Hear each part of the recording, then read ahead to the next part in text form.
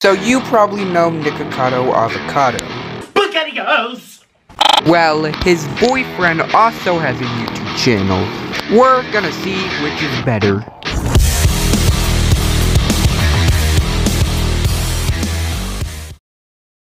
Now at first, I didn't even know Orland had a YouTube channel, since Nickocado Avocado doesn't feature him in his channel section.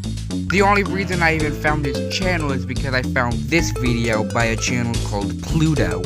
Just like Nickocado, Orland does mukbangs. One thing that I immediately noticed is that Orland is a lot more calm than Nickocado. This is fried rice, and this is shrimp with broccoli. Supposed to combine it, I think. There's no random outbreaks like in Nick's videos.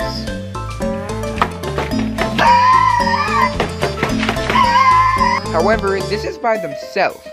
What if they do a video together? Well, you get what Epic Games thought Chapter 2 Season 5 was gonna be. Pure chaos. Cause that's what I have.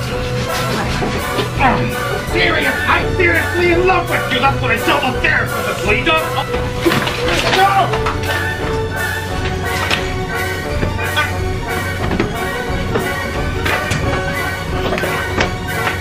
Stop! My fingers can just bend it backwards! These are precious super face movements! These are precious! Go precious! Stop! Stop! Stop it all just for you! Just stop! I'll enjoy it! I'll... Stop! Stop!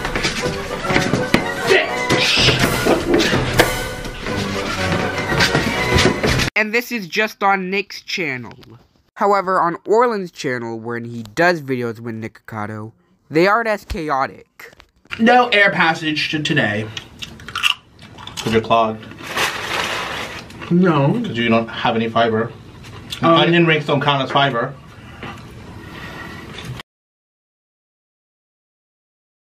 Throughout the fights Nickocado and Orland have got into, they broke up a couple times.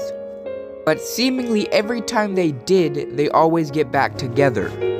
I really think Nick and Orland really like each other, but with all the drama and crap Nickocado puts him through, he has to go. For good. He does make enjoyable content if you like mukbangs, but it seems like Nickocado is ruining it.